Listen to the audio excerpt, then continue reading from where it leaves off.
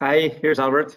I hope that you enjoy the presentation. Excuse my accent, it's a little bit weird. I'm Catalan, so as you can see, English is not my native language, and I will do my best. First of all, let me introduce myself. I'm mainly a pet specialized in barefoot. So I was the first barefoot trimmer, certified barefoot trimmer in Spain, in my country. And I have been right now 13 years working as a barefoot trimmer. And I also developed two boots that are in the market. One is floating boot, and the newest one is EvoBoot. So I mainly know all the troubles and all the issues, all the things, problems and difficulties that you might endure during your daily work. Okay, so let's go. I don't say anything more.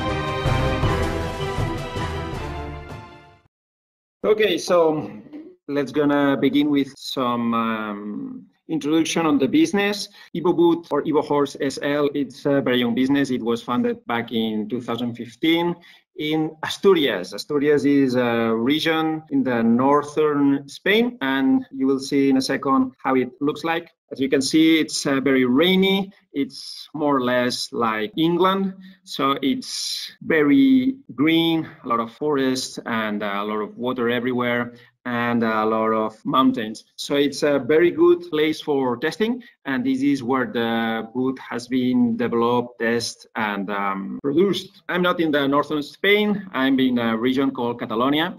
It's on the eastern coastern.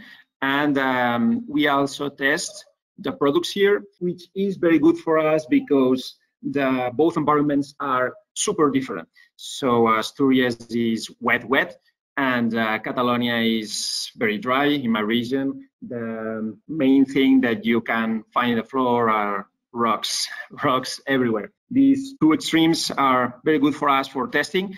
And we also do some tests in Northern Europe, in Finland. So we make sure that the products that we develop works perfectly well in all the environments. And this is how it looks like in my region. So you can see it's forest, but now it's everything pine and very dry. And this is up in the mountains, so it's 1,000 meters above the sea level. So there's a little bit more of humidity. Just a close view so you can enjoy a little bit my region.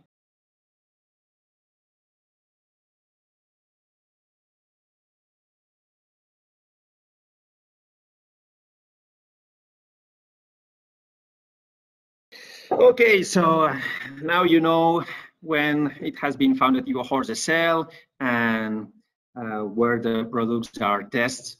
Let me introduce a little bit the team. Nowadays, there are two directors, me, that you can see in the left, and that I already said that in my daily work, I work as a pet specialized in barefoot horses and rehabilitation. And so I do a lot of glue-ons and pathologies and all this stuff.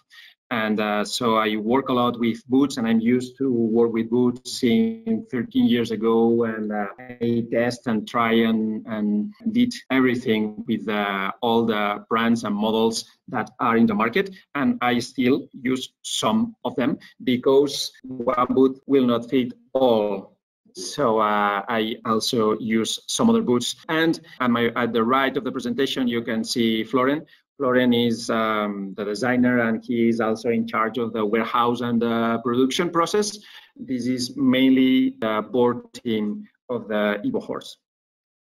Okay, so how do we, very fast, how do we create the products? Mainly just for you to know that we do everything inside our business. So Florian or I have the idea, and then we begin to do some sketches, some drawings in a paper, and Florian makes it so in the PC, and then it's printed, and then we do some home-made molds. And with the molds, then we begin to have some products to test, and they go through some stress tests, and afterwards simply see that everything is working or not, if you have to change something. And then when everything is ready to go, we create production molds, and then the end product reaches the market. This is more or less how the things goes inside our business. And this is a little bit the evolution of our product. At your left, you can see the prototype number 200, and this is the beginning of our boot, because we did this boot as a development or as an update of the floating boot. That's why you can see some pieces that maybe you can recognize it. Then we created the first EvoBoot, that was the EvoBoot 1.0, and then we made the EvoBoot 1.19 back in 2019. And this year we have developed a new update, that is the last version of the EvoBoot, that is 2021. Normally in all the updates, we update the boot, which means that the same pieces can be exchanged. So normally the people don't have to buy the whole boot, and they can keep the boots up to date by simply buying some new pieces, because we have a strong commitment with our clients. This is a close view of our latest product, the EvoBoot 2021. Just by looking at it, if you have not seen before, you can realize that there are some differences. They are big differences, mainly because you have to think that I'm a hoof expert. As a developer, it changes a lot the way that the boot is designed when you really know things about the hoofs, and you will realize that in few minutes. So let me go through. Okay. I don't want only to speak about EvoBoot. I want also to give you some extra knowledge in case you don't have it. Maybe you know everything that I'm gonna talk about, but just in case, I will explain something else above the EvoBoot, okay? So let me explain you and introduce you which are the boot types that I describe in my daily basis. I categorize the boot types in 4 categories. The first one is the soaking boots. Soaking boots, the function of it are soaking, normally using chlorine or an antiseptic to treat thrush or other hoof issues. There are a lot of different brands, models. Okay, the second type is the glue-ons. There are also some other brands that have glue-ons, and in the same way as other brands do. So normally it's the shell of the boot that acts as a glue-on. And I use it for treatments, mainly in founder and also in tendon ligament issues and joint issues. You will see it at the end of the presentation, because one of the things that I personally think that it's lacking in the barefoot movement is rehabilitation and treating diseases and helping or enhancing the speed of the process. And you will see what I'm talking about at the end of the presentation, and I will share with you how I do it in my daily basis, in my daily work, and how can the EvoBoot be used for that purpose. So I also use it in transitions, mainly when the owner cannot wait. So normally in a sport, imagine that you have an owner that has a horse, a shot horse that is competing, and he decides in the middle of the competition season that he wants to take the horseshoes off because he had some issue or problem with the horse, and he's expecting some magic. So he calls you and, okay, now take the horseshoes off, but my horse cannot stop. Okay, then we apply the glue-on boots, as a first step of the transition process.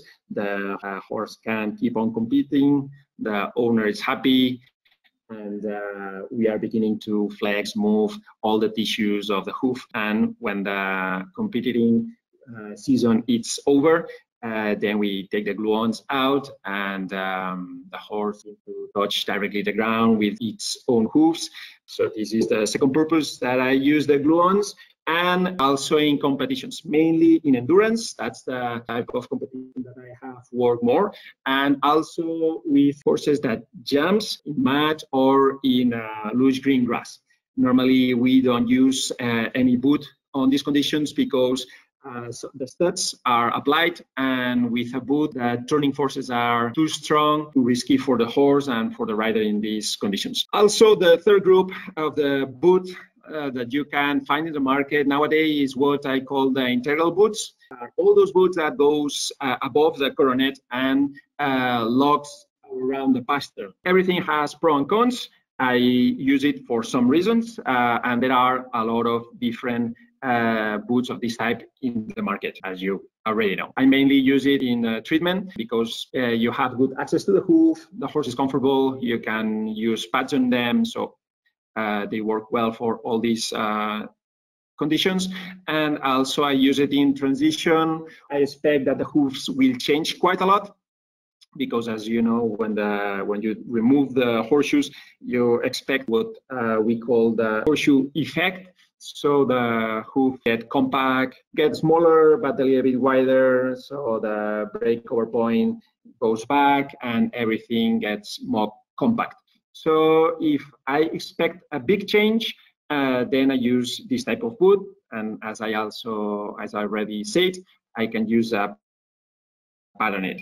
Also, for light riding, some users, some clients, or some owners will simply want an easy solution that can be opened a lot, very easy to feed without any maintenance or anything like this. So for those type of clients that want a super simple and easy solution, then I say to them, okay, you have to go to an integral boot. I will not make you play around a sport boot and kill yourself and also kill me in the process. And the fourth type are the sport boots. There are also other brands that fills into this category, and the sport boots are all the boots that go below the coronet, or the main part is below the coronet, and the main pro is that they have a snag fit, okay? And these are mainly used for riding. As you know, normally these type of boots don't accept pads or accept a very small pad. So our boot right now, the EvoBoot 2021, or the EvoBoot in all its history, fills in this category. So it's a sport boot, and we are also beginning to develop an integral boot for the future. But right now, what we have is a sport boot. Okay, so I hope that you understood it properly. If you didn't knew these categories, and if you knew it, I hope that I could get something good on you about it. Okay, so let me explain a bit the pros and cons, because as I already said, there are pros and cons of everything. As you can see in the presentation, there are some things that are on green, which are the pros, and some things that are in red, which are the cons. So soaking boots, normally I only want the client or the owner to apply the products, and they can choose type that they like more. And if not, normally the type of that you see in the screen is what I use in my day-to-day. So the glue-on boots. Glue-on boots, which are the pros of the glue-on boots? The main pro is that you don't have rubbing. You don't have any risk of rubbing, zero. Why? Because you don't have any part of the boot that goes above the horn. So you don't have any part of the boot touching the skin. Why is this good? This is good mainly when you have a horse that has to wear the boots 24/7 and has a sensitive skin, or if you have a horse that is gonna compete in an endurance race above 90 kilometers, and the owner don't want to risk of rubbing because of the sweat and water that will go into the hoofs. And also, you don't risk of losing. So if you do the process well, which is quite easy, and I'm quite sure that you know how to glue on a boot. And normally with the EvoBoot glue on, I reuse it 4 times and in cycles of 1.5 months or as much as 2 months per cycle. So then I take it off, I clean it, and I glue it back. So it's a super resistant material. It lasts for long.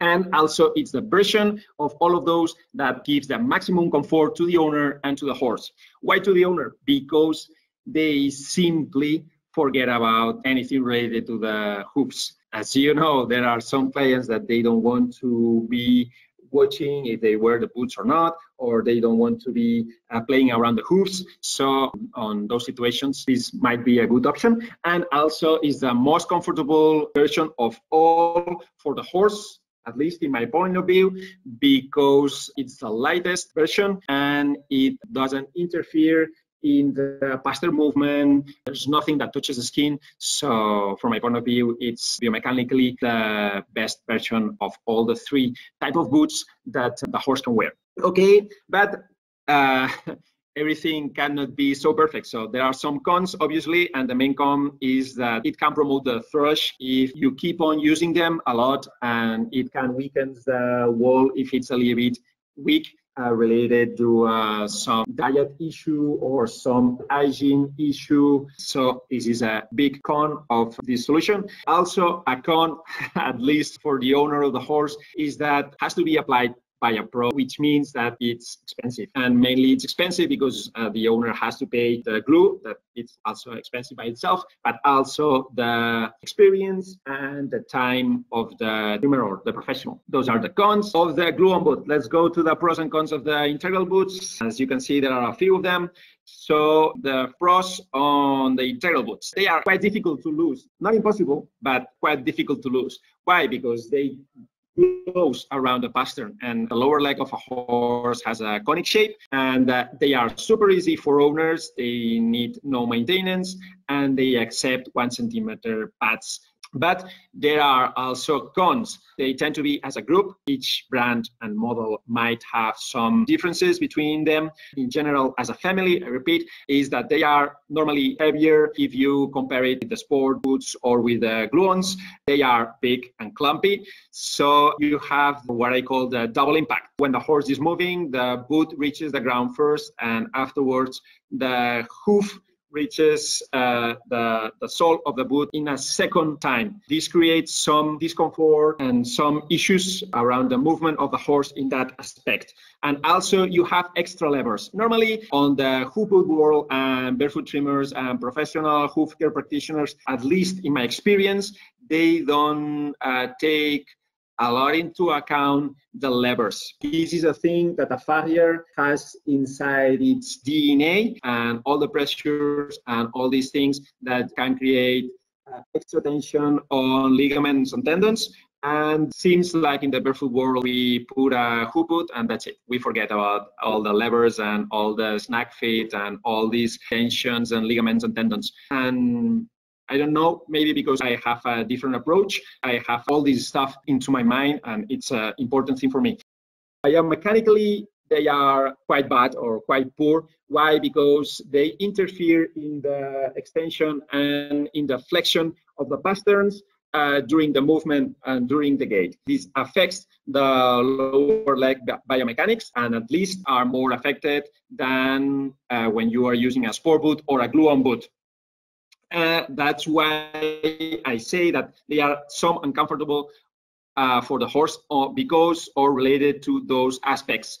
And there are no replacements. So for the owner, when something breaks, he or she has to change the whole boot, and some of those boots comes in pairs. So they have to change the whole set. And normally sport boots a lot of times comes in units. But as I say, it is only a general approach because every brand and type might vary a bit. Okay, and finally, we go to the last and fourth family of boots, the pros and cons that are the sport boot. Our EvoBoot 2021 fills in this category. So which are the pros and cons of them as a family. Normally, the biomechanics are very good. That's why we classify them as a sport boot, or at least are better than the integral boots and not as good as the glue-on boots, mainly because they have some part of the boot that goes above the coronet and touches the skin. So they are quite comfortable for the horses, again, far more comfortable than the integral boots and a little bit less comfortable than the glue-on boots. They are light, or they are meant to be light, and they are designed to have a snug fit, so these do not create levers, or at least this is the mindset that we should have when we use this type of boots. As I said, this is a family, and some sport boots can be modified and some others cannot be modified, and this might vary a little bit the levers and the tensions on the tissues of the lower leg.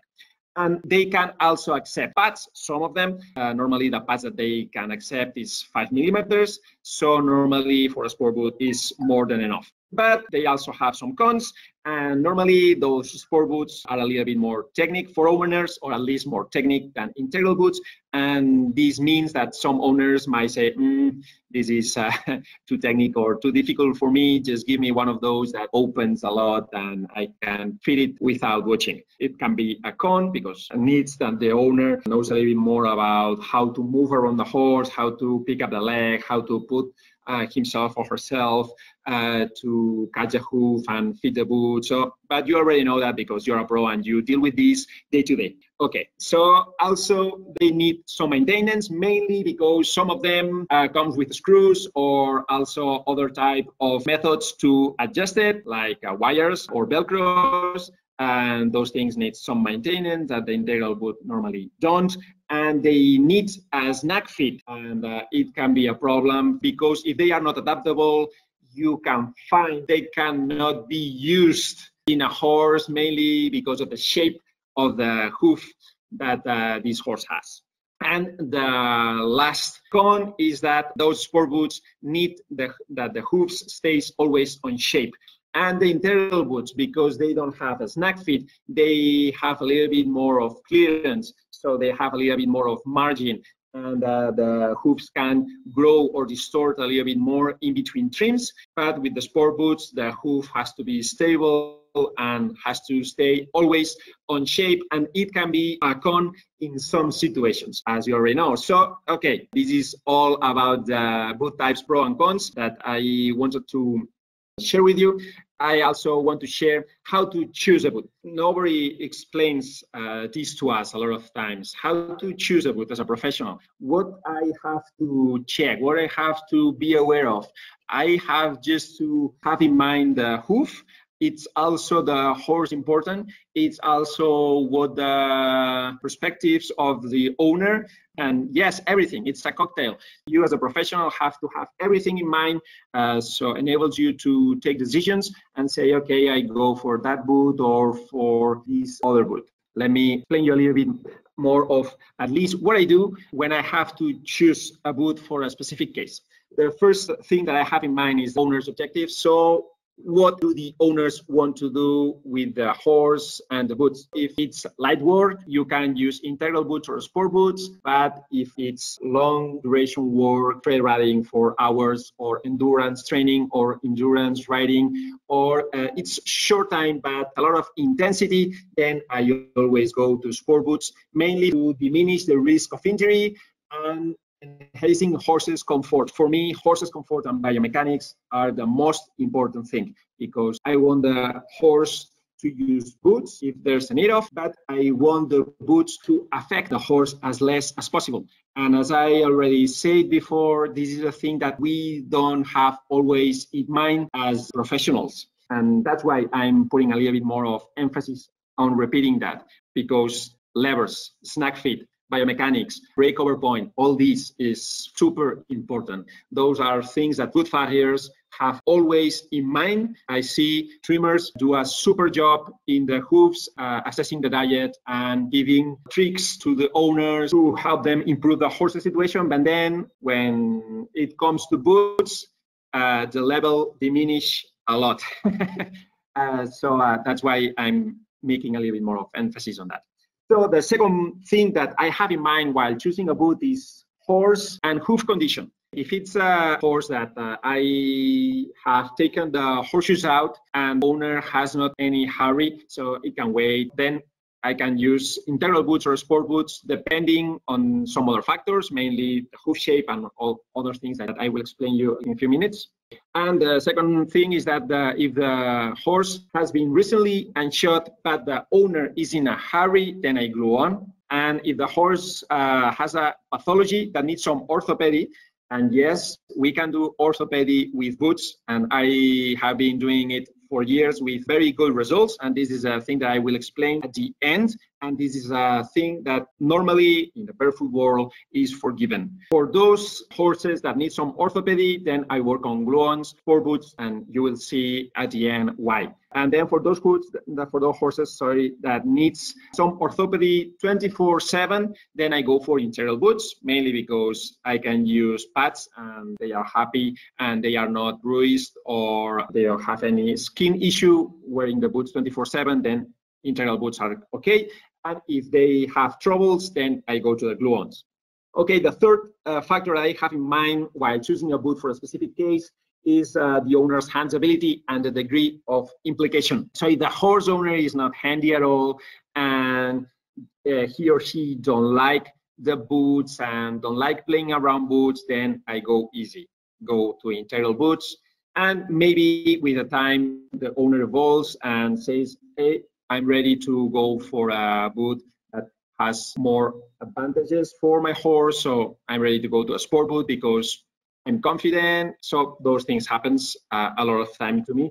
And I'm sure that happens to you also. So normally if it's a new owner or don't want to be around boots, integral boot works perfect. But if you have the opposite, so you have a handy owner, very implicated and want to learn a lot of things about boots and doesn't mind to put a screw back or make some adjustment or something like that, then I go for a sport boot. Okay, the fourth thing that I have in mind and I wanted to share with you in this presentation is the professional knowledge. So in this case, my knowledge, my handability, and my implication as a professional. I see out there a lot of professionals that they don't even like boots. I have seen a lot of professionals that don't like boots. I have seen a lot of professionals that they are not handy on boots, and then they go always to integral boots because they are their choice. Maybe it's not the best for the horse or for the owner on that moment. This is a thing that we have to examine ourselves, see if we are always going easy or if sometimes we go easy, which is okay. And the opposite, there are a few that are very handy, that really like boots, that really like to shape, transform, heat, cut, glue, do a lot of things on boots. Then those professionals that want to go to perfection, that watches this millimeter. No, this is a 2 millimeters air gap there. So it means that it's an extra level there, and I don't want that to be there. Then they go to sport boots, glue-on boots, and always, sometimes, they also use integral boots, okay? Which is okay. Using integral boots, sport boots, glue-on boots, they are always tools to use, but you have to decide when and why to use it.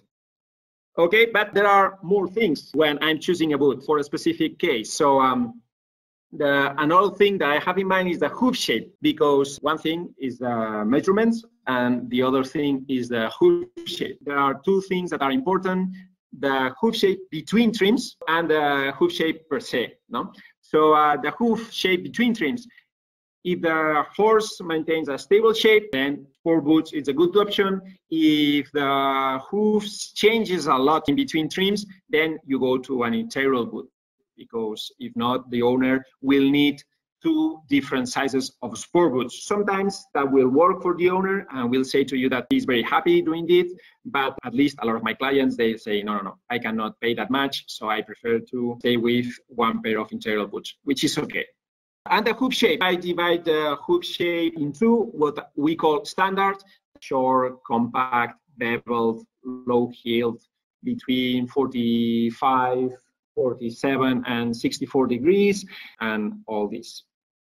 Okay, so if the horse has a standard shape hooves, you can use all of them. If they are not standard, so they have some weird, down here in the presentation, you can see all the types of and all the variety and the deformations that hooves can have in the different views or perspectives.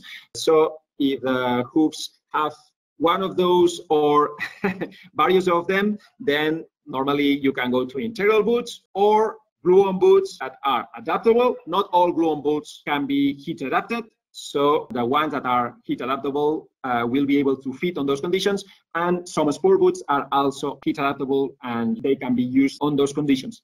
EvoBoots, because are mainly designed by me, who is a trimmer and a pet, and I have the same issues and problems as you in my daily basis. I thought in a way to create a perfect fit on all conditions. And that's what I'm gonna explain you when I'm done with this bit. That we are already done, so it's ending. This is the third layer about choosing a boot for a specific case. So what else I have in mind when I'm choosing a boot for a specific case? Well, another thing is the boot size and shape. Not all the brands and models have the same shape. Some are more round, some are more oval, some have both options. So you have to study and know every brand that you are gonna work with and know if it's gonna fit or not, and if they can be adapted or not. And also the sizing, if the size of the boot will fit the hoof that you have in front. And also another thing, and this is the last thing on this chapter, so it's the boots design, the adaptability and the adjustment possibilities that offers a boot that you are going to use. This is important because there's a huge variety. When I began, we had only 2 brands in the market, and now I think that there are 10 or something like this, and some brands have more than one model. So it's a market that is growing, and there's a lot of brains thinking and creating new solutions. You have to be up to date as a professionals and have in mind the boot design. Why this boot is designed that way, which are its pros, its strengths, and which are its cons or weaknesses. So just as a reminder, the integral boots as a family compromises the lower leg biomechanics and the horse safe gait to enhance the comfort for the owners. They are not adjustable and not adaptable. Okay. The glue-ons offers the best biomechanics, safety, and comfort for the horse and the owner. They are totally adaptable, but you know already that you have the problems with the thrush and wall weakening on all these things. Sport boots are in-between solution that compromises a little bit the owner's comfort, but for one reason, to enhance the horse biomechanics and comfort. Some of them have some capacity to be adjusted, and some others, a few, have also the capacity to be adapted or transformed. But it depends on the brand and the model. I hope that you enjoyed and you learned something about boots in general. But we are here for a reason, and I also have to talk about the EvoBoot. Those are the sport boots that you can find in the market nowadays, more or less. So the Renegades, Swiss Gallopers, Flex, Boots, Floating, Easy Cares, and EvoBoot. Okay. I have a couple of questions that have been coming in. This is back from when you were talking about the glue ones. Anthony wanted to know if you could cut the triangle on the bottom of the boot out to help, I guess, with thrush. And then he also wanted to know what glue do you recommend for gluing? Okay, you can cut and you can do a lot of things because it's simply a material that you have to learn to work and play around with. But in my experience, opening a hole in the sole, it's not a very good solution for thrush, mainly because you will have some air coming in, but not in the spots that are more susceptible to develop thrush. And you will also have a lot of rocks, muds, dirt, shit going in. So it means that the owner has to keep on cleaning them. So for me, the best option, put some antiseptics on the sole, and then I glue on the boot, and then I make sure that I will have the thrush under control. And about the glue, Well, there are a lot of different brands in the market. There are some that work better than others and some that are more expensive than others. Normally, which is the problem? The problem is that the glue is the most expensive part of the glue-on process. There are several brands that has its own glue that works well and it's cheaper. That's why we, as Evohorse, have our own glue. Okay, another question that somebody had was about Loctite. Can you or should you put Loctite on the screws? Okay, this is a thing that I will go a little bit into it when I begin to talk about the boot, because okay. I haven't started yet. But just as a fast answer, it's not a must. If you want, it's a recommendation. It's a good thing to use. You can use a specific Loctite for screws. So if you need, you will be able to get the screw undone. The screws, normally, they don't get undone. But obviously, it's a screw and a nut, and it can happen. So if you're happy with applying some specific Loctite for screws, it's okay. Thank you. Okay, let's gonna talk about the sport boot family and the EvoBoot more specifically. So the EvoBoot is created with separated parts. There's a reason, and the main reason is that the owner or the professional can change everything. So if a part is worn out or it's broken for some reason because a horse has stepped or a rock has cut something, then the owner don't have to buy the whole lot again. So it's as simple as buying the piece and replacing it, which is also good for you as a professional because you can charge a fee for the maintenance and for changing the parts. If the owner is handy and wants to do it, as you will see in this presentation, it's super easy. It's simply removing a screw and putting it back. So the different parts, and simply to speak in the same language, we have a base. Some other brands call shell. It's okay, it's the same. The second skin, that it's a layer that is in contact with the skin and that it's super fine neoprene with some holes for breathing. Then we have the Elastostop Direct, that it's a revolutionary locking system and a very misunderstood locking system, but I'm gonna explain a little bit more of it in the future. And also the bulb shield or gaiter, and then the screws, the metal pieces. Okay, so those are the main parts. Let me explain you a little bit the features. What makes the EvoBoot so different from others? There are some things that are in common, and there are some things that are super different from other boots. And in my point of view or my perspective, goes one step ahead. So the profile is a little bit higher than the rest of the boots. If it's too high because you have a super short hoof, you can trim it down, okay? But we made it a little bit higher to make it safer and diminish the risk of losing the boot. You have more surface in contact with the hoof. Also, the tip is reinforced. If the horse is dragging a little bit or simply by the breaking over, a hole appears. So that's why we reinforced a little bit the tip to make it more durable. Also, the material is super durable. It's TPU, high pressure injection, and ultra resistant to wear. You have to think that it's 98 Shores, which is the most resistant plastic to wear. So it's a boot that lasts a lot. Why? Because not only because of the plastic, also because the sole is 1 centimeter thick. A lot of times I get the question, Albert, can I use pads on it? Yeah, but you have 1 centimeter of thick sole, so the horse will not get hurt if it's hypersensitive. They go super comfortable with them. So why you want to put another layer in between them?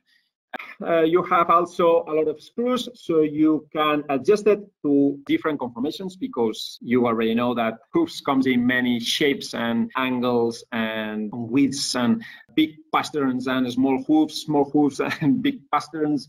Big hoofs and small bulbs and big bulbs and small hoofs, huge variety. So we need something to make it adjustable to each hoof, and we did it through screws. For us, is the simplest way to do it. And then the Elastostop system, I'm gonna explain something else in the future. Also, one thing that is super important, at least for me, and one thing that nearly nobody asks is the breakover point. Where is the breakover in this boot. How many boots have you cut by half and you have seen the breakover point if it's in its correct position or not? I'm sure that you have not done it. And the first thing that I do with a boot, when a new model appears, I buy it, I test it, I try it, I see the strengths and the weaknesses of every boot, and I cut it by half, and I see how it's designed, see where is the breakover, see everything, because then I'm gonna use this boot into a hoof. I'm gonna apply this boot into a horse. And I have to make sure that what I'm recommending and what I'm using is the best for the horse anytime. The breakover point. The breakover is super important. So as you can see in the image in your lower left, the breakover is exactly where it has to be when the horse is barefoot, okay? Okay, also on the sole, what do we have that it's a little bit different? Okay, we have the B shape. We were in the floating boots, the first manufacturers that created the B shape. So we introduced the B shape into the boot world. But floating boots have holes in the B shape, but it's not a trouble because floating boots has a pad glued on the sole. So those holes are not a hole because they have another layer glued on the top of it. So when we designed the EvoBoot, we thought first on putting also holes on it, but the holes are a weak point. So then mud goes in, rocks breaks it. So we have to find another solution, a different solution to make this B shape work. And this B shape is designed to do exactly what the frog does, distort horizontally and longitudinally. So with the accordion that we have in the B shape, we make sure that the boot can do the both movements and all the movements in between, the angular movements that the barefoot hoofs needs to do when they go over an uneven terrain.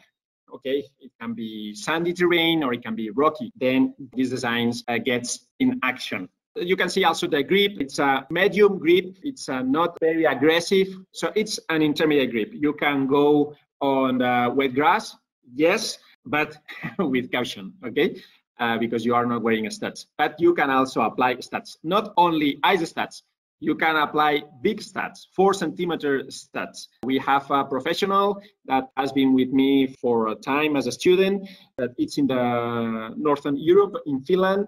They are nearly half of a year over ice, and he uses 4-centimeter studs on the Evos, and they are able to accept this type of studs because of 1-centimeter thick sole and dense material. Okay. We have the second skin. This is an old version. Sorry, I didn't have time to update this bit of the presentation, but it's mainly the same. Okay, in the past it was also made of plastic. Now it's neoprene. It's also super fine, super soft and gentle with the skin, and it's also anti-rubbing, and it has also holes, so we make sure that the skin can breathe if there's a lot of sweat. And as you might already know, one of the other big differences that EvoBoot has is the arched sole. It's the only boot in the market that has an arched sole, a concave sole. And why we have this? We have this because we wanted to mimic the hoof movement or distortion when the horse interacts with the ground. So we wanted really to make like a second small layer of hoof that acts like the same hoof of the horse. In other words, we really wanted to do a glove, okay? But I don't want to say glove because in the hoof boot market, we say glove, everyone has an image, but I'm not relating to that product. I'm relating of really a glove that has no interference with the hoof movements. So it also creates a super nice thing because when the horse steps and the arch sole becomes flat, the boot closes to its center. This also diminishes a bit the risk of losing the boot. This is the EvoBoot in action. So all the parts of the boot has been designed to let the hoof do the two main movements or distortions that it has, the expansion and the longitudinal distortion. As you can see, there are two needles here in this video, one attached to the frog spine and the other attached to the B shape of the boot heel, the gaiter. And as you can see, the boot moves or mimics the hoof movement. And it also happens the same with expansion because of the V shape of the bulb shield that you can see also here in the video, and the accordion design of the sole, of the V shape of the sole. So it also happens the same with expansion, but it's more difficult to show. Okay, so there's still one thing to say that I haven't said, so let me add it here before explaining all these things, is the elastostop, because this is one of part of the boot that is really revolutionary and very different with other boots. And the elastostop is designed in a way that permits the expansion and the gain of volume of the soft tissues of the back part of the hoof. So when the horse steps on the ground and pushes down all its weight, as you already know, lateral cartilages moves outwards, and the digital cushion gets compressed and also moves outwards and backwards. So this back part of the hoof needs space to work properly. If we don't give space, if we create overpressure on the lateral cartilages, or we create a rigid locking system that prevents these hoof tissues to move, expand, and earn volume, then we will affect directly the blood flow. And if we affect the blood flow, then we have free energy. And when we have free energy, this free energy has to go somewhere. It doesn't disappear. So where this free energy goes, ligament, joints, tendon, bones, depend on the conformation of the horse. Each horse has a weak spot on its lower leg, so the free energy will go there and will break it somehow. So the blood flow, it's super important. We know that metal horseshoes and nails affect strongly the blood flow, but my question is, there are some hoof boots that also affects the blood flow. Have you ever thought about it? It's a question that I throw to you, just for you to think a little bit, because when we apply something above the hoof, it will have some effect. So our job as a professionals is to apply things that will create the less effect possible. Okay, so the elastostop permits this, permits the expansion and the gain of the volume of the back part of the hoof. Why? Because it's oval. This oval shape, when this back part of the hoof expands, it becomes elongated until a point. That's why we call it elastostop, until a point that becomes rigid. Why? Mainly because the rigid locking systems, they don't let the hoof do this thing, and systems that are too flexible simply stretch, stretch, stretch, and you have risk of losing the boot in high speeds or accelerations. So this is an in-between solution. It lets the back part of the hoof expand and gain space, but until a point that it stops and locks and becomes rigid. So this is why the elastostop is designed in this way. And we are now only producing this elastostop that is what we call the elastostop direct. And we have also reinforced it in the last version of the EvoBoot 2021. So, okay, now I think that I have said everything. Sorry, because without having you guys in front, it's far more difficult for me to stay concentrated, focused, and motivated. But I hope that you are enjoying this presentation, that you're learning things, that you are watching and seeing the boots in a different perspective, and you are gonna take more attention on the small things that makes the big differences. Okay, so, and this layer is about that. I have already spoken about the features, but which are the benefits? Which are the benefits for the horse? Because there are three implicated pieces on this puzzle. One is the horse, second is the owner, and third is you as a professional. So, which are the benefits? Okay, so for the horse, ultra light. The EvoBoot is super light. I'm not sure if it's the lightest in the market. I think that it's not. I think that it's the second one in the market, but it's very light. So, and being light is super important. You have to think that the evolution, the nature has been the last 60 million years taking weight out of the lower leg. And then we go and we put a metal shoe that weighs 500 grains, or we put a boot that is super heavy.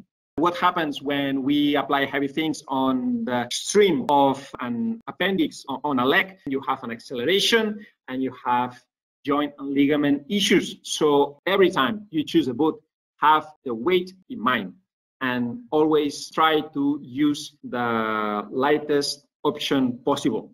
So EvoBoot is light and has been designed in a way to be as light as possible because we had this in mind, okay?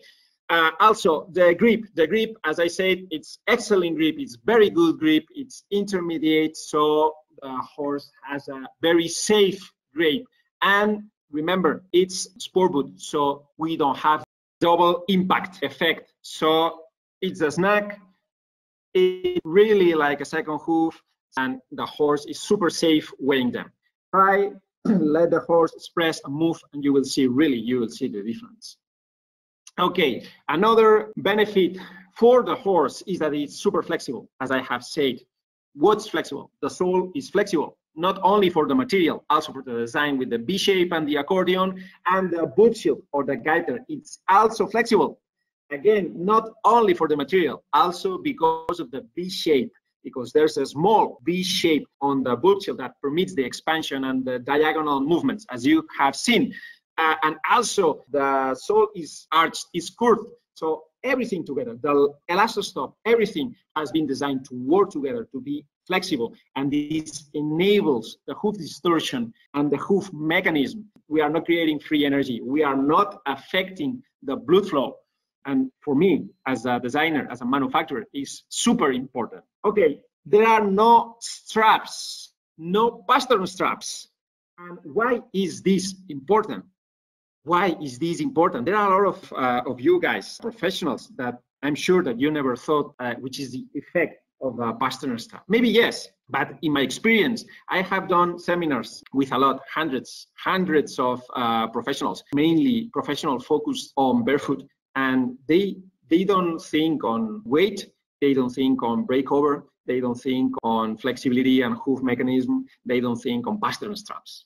Why not having a pastern strap is good for a horse? Because don't interfere in the pastern movement of the lower leg when the horse is fully extending the leg or fully flexing the leg. Don't get me wrong, pastern strap is good to maintain the boots in place. You can use it sometimes for some reasons if you have to go on mud or very slippery terrain, or very uneven, or with very fast changes of accelerations, then you can use a pastern strap. Also, you can use it in Evos, but if you can use them without pastern straps, it's always better because the horse will move far more freely. Okay, so another thing, no lateral cartilaginous pressure. If you see the design, there's no lateral cartilaginous pressure. Other brands, other models creates a lot of lateral cartilaginous pressure. And there are others that don't get me wrong. It's a thing to have in mind. And we made sure that the EvoBoot does not create pressure on the cartilages so we don't affect the blood flow. And also the benefit is that with heat adaptation and with the adjustment, you can make a perfect fit. So you make sure that you don't have extra levers. So you have less risk of injury and safer movement and comfort for the horse and for the owner. For the owner, it's you have a high density TPU, so you have a very durable material. So they will save money using these type of boots that are highly durable. Well, different colors enables combination with other equipment and exchangeable parts that I already spoke about it. So it's less money because you can change only a part and not a whole lot. And because the horse has less risk of injury, they spend less money on treatments and rehabilitations. And for you as a professional, guys, which are the benefits from that features? It's heat adaptable. For me, as a professional, it's super important that a boot that I use, it's adaptable by heat or by any other way. The EvoBoot, it's heat adaptable. So with a torch or with a heat gun, you can heat it and make it fit nearly any shape. So you make sure that there are no air gaps, there are no extra levers, and there are no bad things going on down there. Also, you can offer an extra service, sizing, adjusting, and replacing. So you can charge a little bit more, so you have a little bit more of gain. And this is the thing. that you have to do. You have the knowledge. You are taking the responsibility of saying to the owner, the best boot for you is this boot, and this size is the one that will fit. And once you get it, then I will adjust it, adapt it, and if something breaks, I will replace it. So you offer an extra service, so you have a little bit more of gains, some more margin.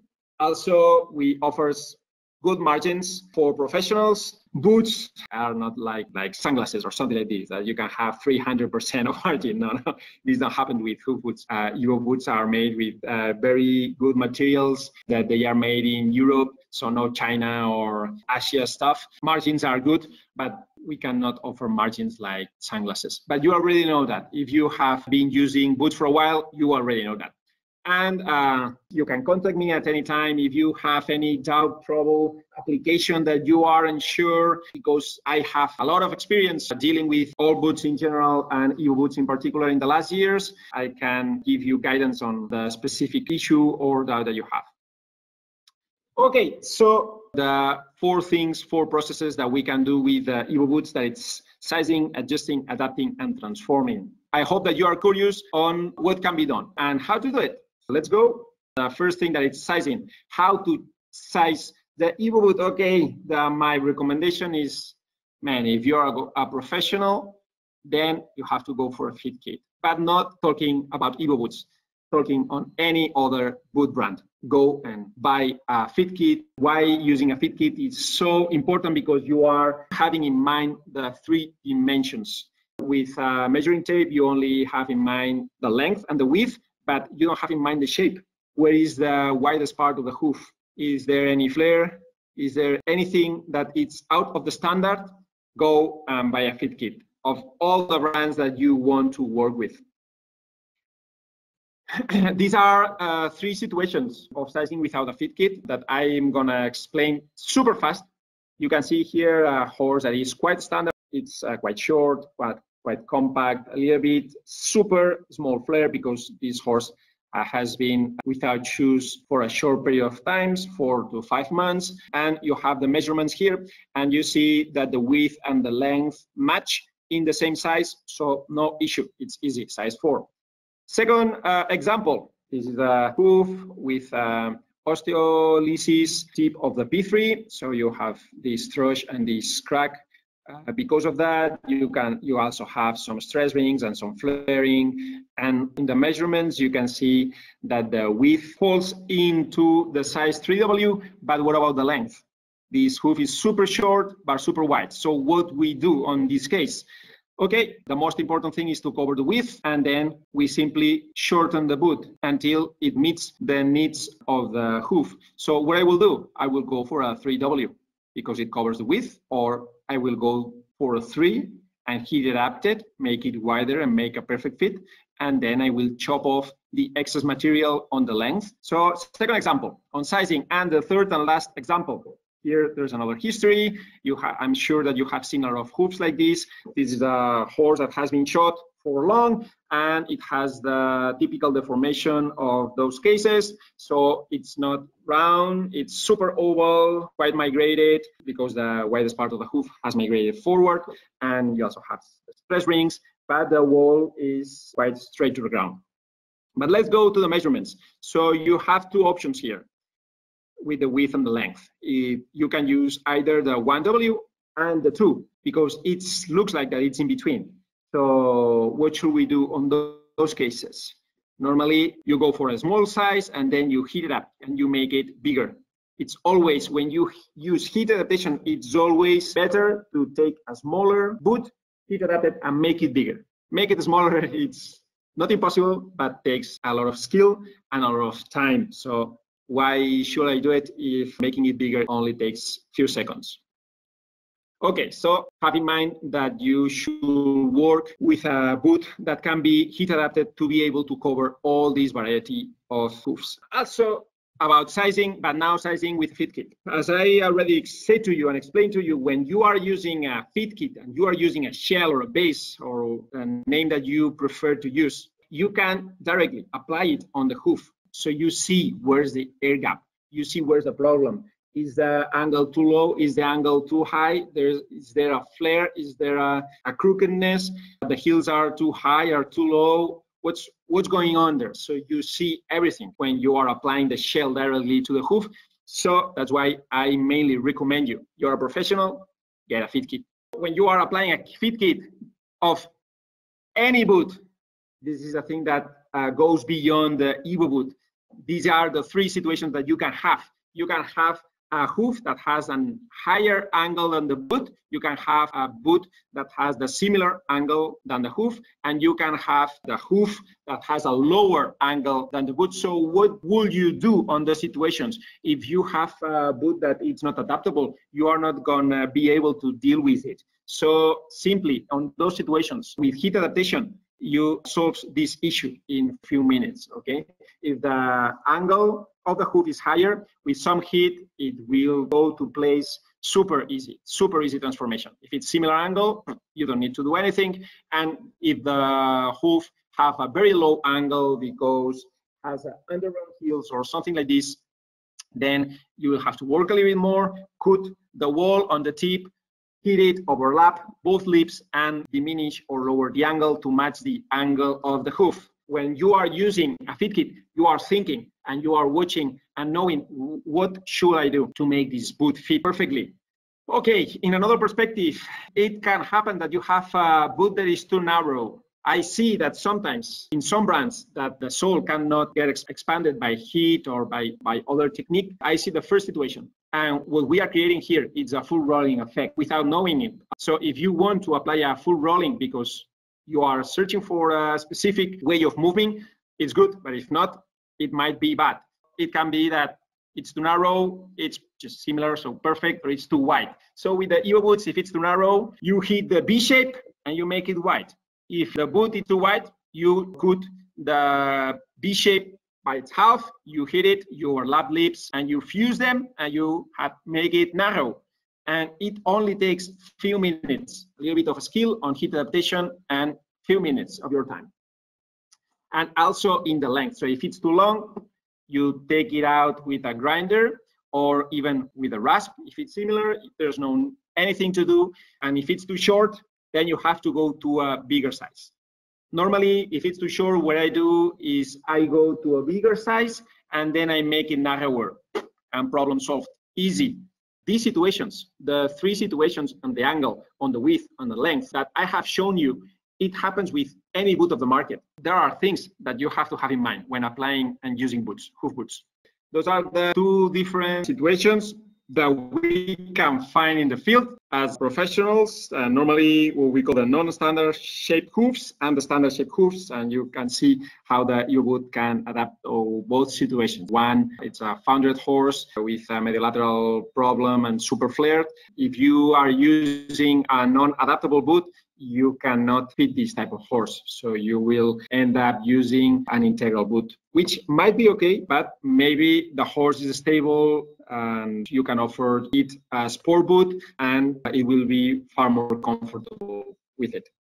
So I have already covered the sizing on EvoBoots, but also really on any type of boot. But there are more things that can be done with EvoBoots. You can also adapt them. How do we adapt them in the field? Normally with heat or with a grinder or a rasp. You can change the length, so you can make it longer simply by heating the tip. You can make it longer, or you can make it shorter by removing the excess on the back part of the boot. You can also change the width, so you can make it narrower by cutting the B shape on a half, overlapping both lips and hitting it and fusing the material. And no worries, because it will not break. Okay, the material is super good. So in every seminar that I have done with professionals and farriers, I always take the biggest one, the strongest one. I do the procedure, I make it narrower, and I give the boot to him and I say, okay, try to break it. And they are not able to do it, because if you do correctly the process, it will not break. You can make it wider simply by hitting the V shape, or narrower by overlapping and fusing the material. Also, you can change the angle of the boot. You can make it more steeper by heating the material and feeding it into the hoof, or you can also make it lower by using the same technique as making narrower. So you have to cut the boot by its half, overlap both lips, heat and pierce the material, and you will lower the angle. Okay. You can also change the height. Mainly, you can make it lower, trimming the upper bit for those cases with the hooves that are very short. Here comes a small clip on the adaptation so you can see the process. Okay, so first of all, let me explain you some basics.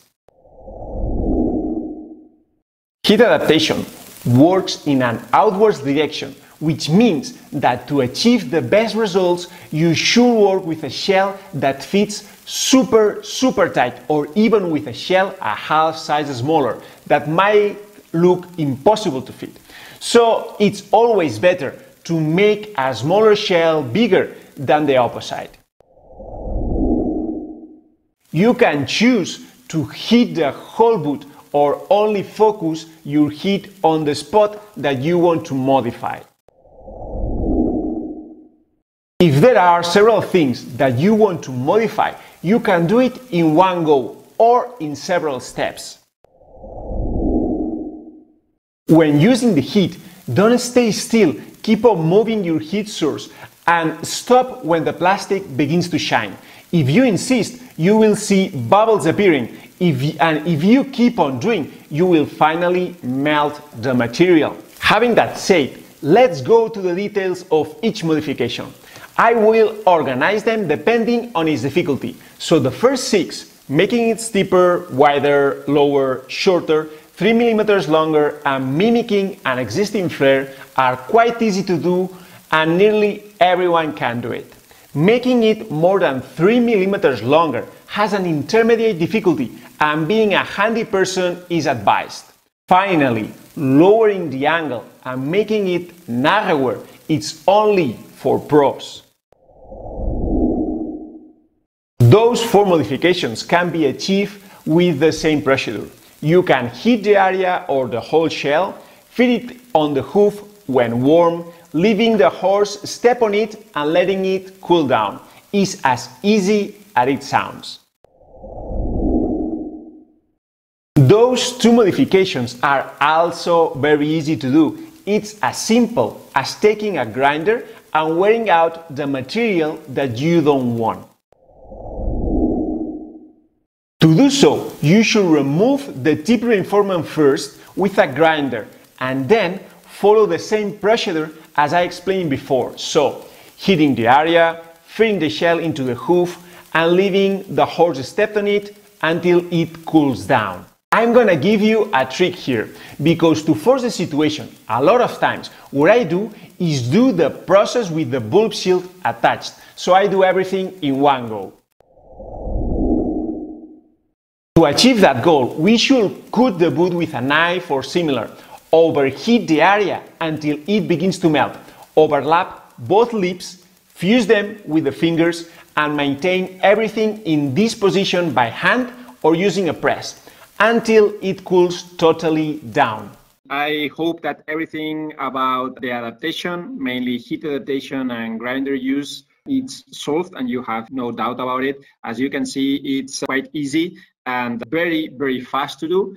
And it really makes a huge difference when you heat adapt the boot and make a perfect fit for a horse and make sure that there are no levers and no air gaps. Let's go to the third thing that you can do with the EvoBoot, that is adjusted. So once I have the appropriate size, then I check if there's a need of heat adapted. If there's a need, I do it. And once I have the proper shape on the boot, then I adjust it. So this is the normal process that I do in my daily work when I'm using Evos. So there are some tricks here and some differences that makes the people get lost, and they are super easy if you understand how the boot works. The first thing that you have to understand is that the elastostop direct is a secondary closing system. I repeat it again, it's a secondary closing system. I see a lot of people that thinks that the elastostop is the primary locking system and they put it super tight. You are going to break the boot, you are going to lose it. It's not designed to be used in this way. So how should we use it and why is designed that way? On this layer of the presentation, you can see that there's some space between the bulb shield and the bulbs region. The most appropriate thing is that you have the minimum space possible. So you have an intimate contact between the bulb shields and the lower strap, okay? You have to make sure that the space between the lower strap and the bulbs has an intimate contact. If you don't have this, what happens when the hoofs accelerate inside the boot because it's going through a very steep road or is changing the phase very fast? The hoof will slide inside the boot and will have this gap that you have left there to rotate, and you will lose the boot or you will break it. This is the primary locking system of the boot. So you have to make sure that this lower strap is tight. And this is what happens a lot of times. Users don't know how to fit a boot properly with both hands. Then what happens is that they leave this band very loose, so it's easier to get in the boot, and then they tight a lot the elastostop direct, and they think, okay, I tight as much as I could, so then it will work. No, failure. It will not work because you have a big animal, a hoof, that is far away from the body, so it accelerates a lot. And it's contacting with the ground, so you have scissor, levers, and dynamics, and opposite direction dynamics. The boot is not able to deal with it. So leave the lower strap of the bulb shield as close as possible and make a very snug fit, because this is the primary closing system. Okay, these are the different holes that we use to move the bulb shield back and forward. You have 3 positions, A, B, C, and you have 2 sides, one side and the other side, and you can see the interaction here between the both pieces on your right part of the screen. But if the horse is uneven and has one bull that is bigger than the other, or one bull that is forward than the other, you can also mimic this on the boot. So there's no need that both sides are the same, symmetric. If the hoof is asymmetric, you can make the boot asymmetric to create a perfect fit. It comes again about the levers and pressures and tensions. If the hoof is asymmetric, it will need an asymmetric boot. And that's what you can do with the EvoBoot.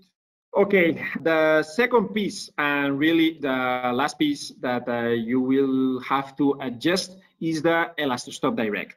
Okay, and the pivot, that it's the screw that goes on the shell.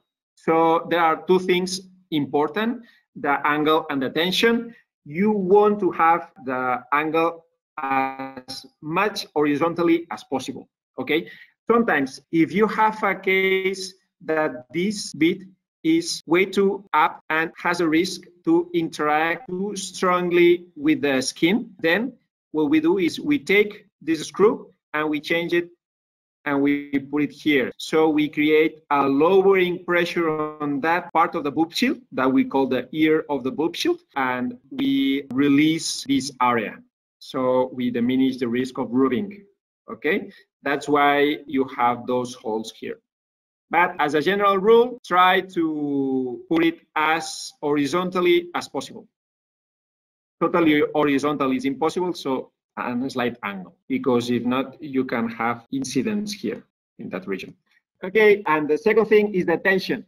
This is the most important thing. The angle is important, but the tension is super important. As I have already said, this is a secondary locking system. So it don't has to be super tight, it has to lose a little bit, and that's it. That's totally enough, okay? Because the primary locking system is the lower strap. Let's move forward. Perfect. So, small video here. Hi. In this video, I'm going to show you how to adjust the EvoBoot 2021 to make it fit your horse's conformation.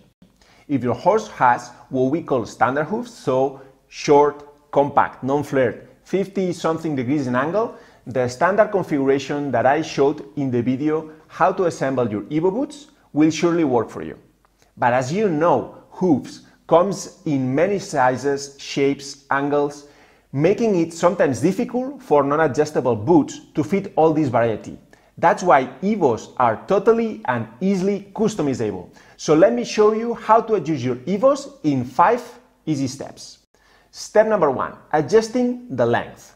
This is the first and most important step to let your Evos work at its best, and is as easy as changing the bulb shield's position through the holes on the sides until you find a combination that keeps the inner side of the bulb shield's base in intimate contact with the horse's heels.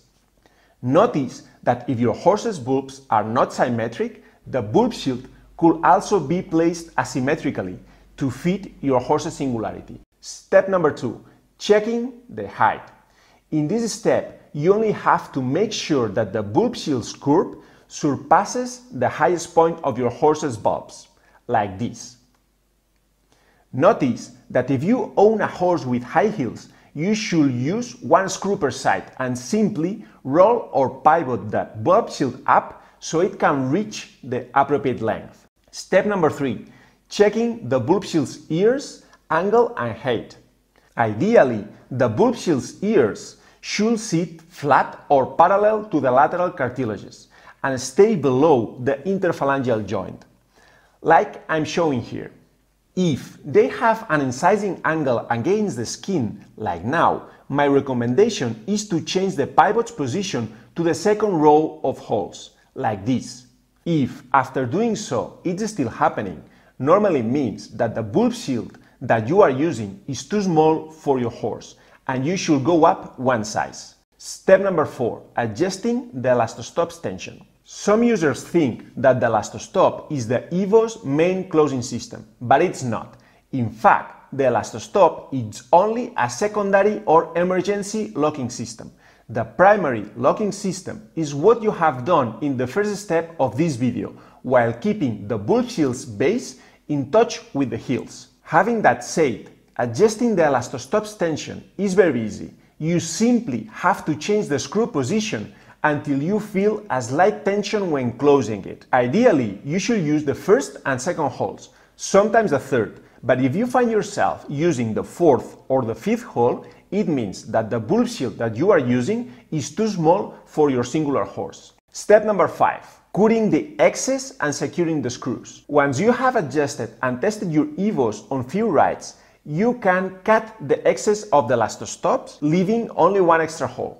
And also you can secure the screws using Loctite 243 or any other glue designed for that purpose. As you have seen, adjusting your Evos is super easy and takes only a few minutes. I hope that all the adjustment process is clear. As you can see, it's quite easy. You have 3 screws per side that permits you managing the length, and also the secondary locking system that is the elastostop direct. So it's super easy, and when you understand how it works, it's done super fast. Okay, so we are entering to the last bit of this presentation. Yippee! Thank you for staying with me all this time. For me, it's the best bit because it's the bit that nobody talks about, and it's using boots on rehabilitation as an orthopedic resource.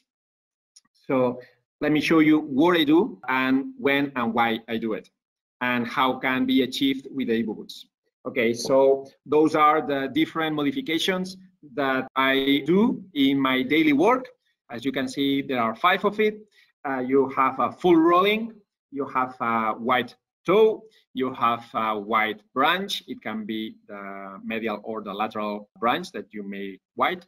You have an hospital plate, and you have a wedged boot. So those are the 5 transformation options. Well, there's another one that it's not in this presentation, that it's a window on the tip that I do when the horse twists the boot. When you have a twister, there are some horses that due to its conformation, they are experts on twisting boots. Then you make a window on the tip, so you make the lateral sides of the boot behave like the horseshoe tabs, because the tip of the hoof will point out of the boot, which will alter the brake cover. So you are bringing back the brake cover artificially, but will prevent the turning. If the hoof is super round, then there's nothing you can do, okay?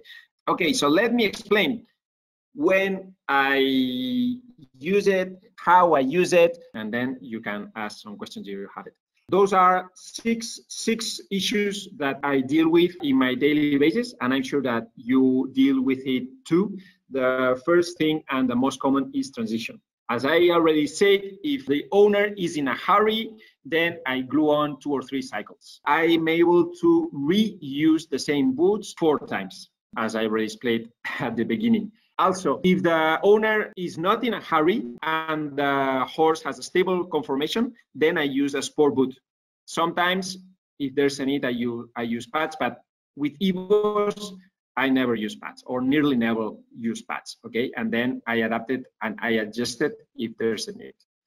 If the owner is not in a hurry, but the hoof is an unstable conformation and will change with time, then I use integral boots. And a lot of times those horses are super sensitive because are founded in some way. So then I apply pads, because also the integral boots a lot of times don't have the thicker sole that has the EvoBoot, okay? And that's why I use 1 centimeter of pad. Also, the second pathology that I found the most in my region, founder. I'm quite sure that you have a lot of founder also in your clients. So if you have a horse in its acute phase of the foundering process, then I use glue-ons. I'm not a fan of using pads on the glue-ons or silicones, because normally it creates an overpressure on the sole and the horse is more uncomfortable. So normally I only use glue-ons, and because EvoBoots have a very thick sole, 1 centimeter, horses are super happy, okay? If the horse is in a chronic phase of the founder and needs boots 24/7, then for the comfort of the owner and for being able to clean the hooves and maintain them healthy, I go for an integral boot with pads. If the horse has some rubbing problems, then I go for glue-ons, okay? And if you have a founder that has perforated the hooves and the tip of the P3 is saying hello, then I glue on an hospital plate so I can take out the screws, I can clean everything and put back again the hospital plate, and that's it. And I'm safe, horse is happy, comfortable, and everything is easy and fast. The third pathology that I found the most also is flexor tendon issues or navicular syndrome or podotrochlear syndrome, which are the techniques or the transformations that I apply on those cases. If there's a flexor tendon issue, it's an acute process. If it's a navicular syndrome or podotrochlear syndrome, it's more chronic. So normally for a flexor tendon issue, I go for a glue-on, and for a navicular syndrome, I use normal boots. But what I do, I bring back the brake cover, and sometimes I also make a wedge. So I increase artificially the angle of the pasterns and I release the tension of the flexor apparatus. But I put more tension on the extensor apparatus and on the tip of the hoof and on the lamina. Okay, so you always have to think on what you are doing, what you are applying, and why, and which will be the result. And you will not have the side effects wedging a boot that you have when you wedge a horseshoe, and over pressure on the heels, and you have a lowering process on all the back part of the hoof, and you are diminishing the angle of the P3 because you are crushing the back part of the hoof. Okay, this will not happen with glue-ons because they are flat and you don't have these two different pressures. So when I find an extensor tendon issue, okay, what I do? Normally it can be acute or it can be chronic. In those cases, what I do is on the first phase, horse is on a place that cannot move a lot, normally during 2 weeks. So in this moment, there's no need to apply anything. When the horse begins to move after 2 weeks, I recommend to use a sport boot with a wide toe on an arena. So this modification needs that the surface where the horse travels is soft. This will release the tension on the extensor tendons and will put a little bit more of tension on the flexor structures and will enhance the rehabilitation on these areas, because you will have a horse that can begin to move without putting pressure on the injured structures. And then you can begin to increase. That's why I apply this white toe in a sport boot and not in a glue-on boot, because the horse only needs it when begins to walk.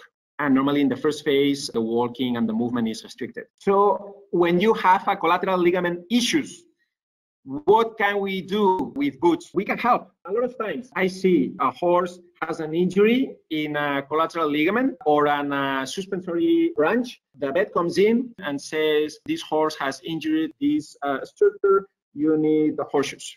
And then the owner don't know what to do. And a lot of times the trimmers say, no, don't worry, nature will do its work. Okay, yes, nature always tries to improve the situations, but it's not always able to do it. So we can also help inside our barefoot world with the boots. And we can say to the vets, hey, wait a second, I can do it. I can apply a boot and the hoof will be also able to move, to distort, to pump blood. So I will not have all these side effects of the horseshoe, and I can still help this horse with this situation. So how I do it when I find a collateral ligament issue or a suspensory branch, I put a white branch on the side that you have the injury. And this is also done in a sport boot. Why? Because this horse has a restricted movement and will only work on a soft arena or soft surface. If the horse has only access to hard surfaces, these modifications will not work. Okay, and the last problem is joint issues. There are a lot of joint issues in our daily work related to diet and small paddocks, low base movement, and other things. So what can we do to help the horses? A full rolling. Normally, if it's very focused on the extensor process, then I simply bring back the breakover to diminish the levers and the tensions on that area, and the horses are super happy with it.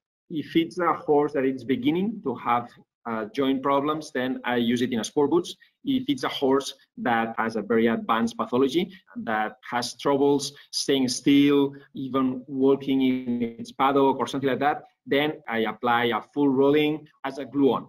And those are the modifications that you have seen before, that we call it the transformations, and you can do it with the EvoBoots, so you can help horses in their pathology. That's it, that's all. So we reached the end of the presentation. Here you have all the medias, my personal email. So if you have any doubt, any case that you say, hey, Albert, I have this case and I don't know what to apply or how to do it, or just send me an image and I can chat with you. And I always try to help, okay? We have created this business and this boot, and we keep on developing the boot and updating the boot to help the horses and to help this niche of people that want to keep their horse barefoot. And we tried to make the best boot possible. Thank you for joining me. Nice to meet you. And have a nice day. I hope you enjoyed. And it has been long. 2 hours something, but I think that it has been worth it. Yes. And I did my best, and I try to share with you guys a lot more than simply EvoBoot stuff. And that's it. Thank you, everybody. Have a great day. Okay. Yes, have all of you great day. Bye-bye. Bye-bye.